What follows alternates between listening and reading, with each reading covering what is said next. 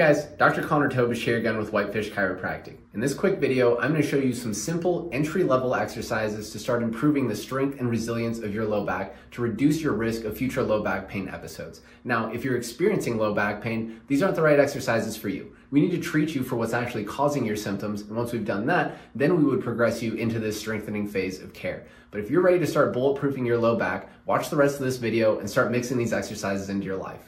First exercise that we're going to look at to start strengthening up your low back is going to be the regression of a bird dog. So to get started, you'll just be on your hands and knees. So from here, we're going to get your low back nice and flat. Then we're going to brace the core and create a little bit of outward pressure. We'll maintain that throughout. Now from here, you're just going to kick one leg back at a time, kick back, hold for 2 or 3 seconds without letting your low back move, then come back to the beginning. Switch legs. Kick back, keep the back nice and flat, hold for 2 or 3 seconds, then rinse and repeat. I'd shoot for 8 to 10 reps on each side. The next exercise we're going to look at is going to be a Jefferson curl. Basically, we're going to be rounding our back, then using the muscles in our back to return back to a starting position. So I'll show you from the side. We'll go feet about shoulder width apart. Then from here, like I said, we're going to start to round the back all the way down.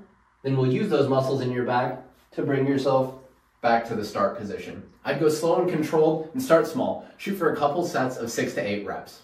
The last exercise we're going to look at to strengthen up the low back is a bit of a silly looking one, but it's really effective at strengthening up the muscles in the low back. So I'm going to use this stool, but it doesn't have to be this. It could be a chair with a pillow on it. It could be several pillows propped up under your stomach while you're on the ground. It could be a physio ball, a lot of options.